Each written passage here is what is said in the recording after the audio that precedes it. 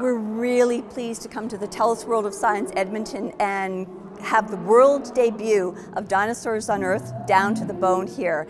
And what makes it so special for me, and I hope that I don't tear up, is that I'm an Alberta girl.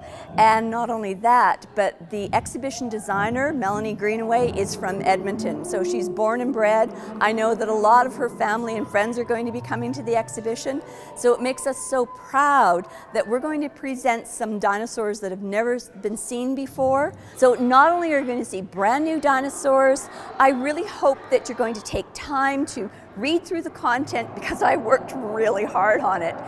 And there's some fascinating facts. I mean, for someone like me that lives and breathes dinosaurs every day, that talks about them all the time, in the last few months when I was doing my research, I discovered brand new things about dinosaurs that even I didn't know about. So I hope that when people come, they're going to meet new dinosaurs, discover new facts, be wowed, and also have a chance to see bones that are 200 million years old.